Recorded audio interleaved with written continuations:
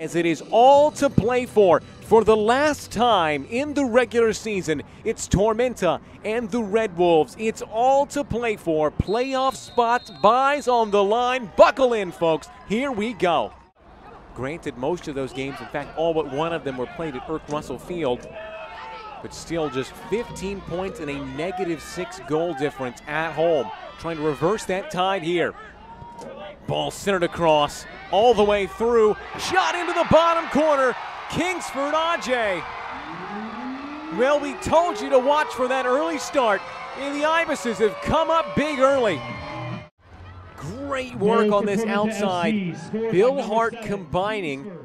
They get it across as Sierakowski just draws 3 players in white around him. Watch here, surrounded by 3, no one at the back. Away by Avilez. Jose Espana.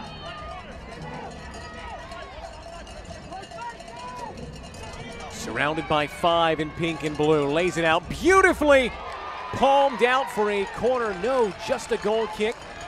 Thought he might have gotten some gloves to that one, Bush. What happened? Excellent ball by Espana to the outside channel, and Galindrez, yeah, just strikes through it. I believe it comes off. Thorn.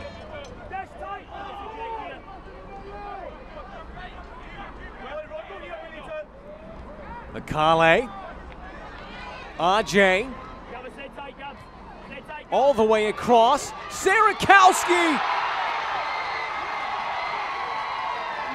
Ryan Sierakowski doubles South Georgia's lead. Once again, it's Kingsford, Adjei, and Akale who come up big. First the ball in, Adjei looks like he's gone away from it all the way in the corner, but no, still serves in a great ball. Controlled so well off the left foot, right-footed in-swinger. Front stick punched away by Bush.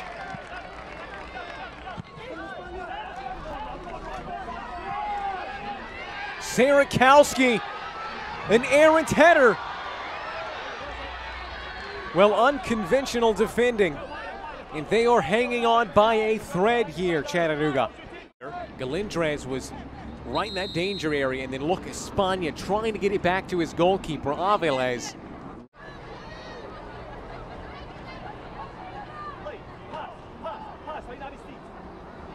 Bill Hart, end line, blocked by Avilez. Adjei turning, double save.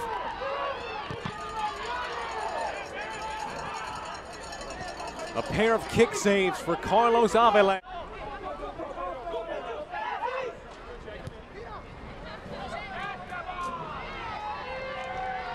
Bill Hart touches one around the first defender, lays it out for Akale. Akale blocked with the chest by Avilez. Excellent first touch by the German to separate himself. And then Akale here, so good with those step overs. Might have just used Galindrez.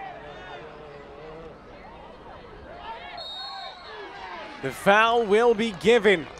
That should get them across the line. There's Ian Cameron. That bench and these fans getting ready to explode.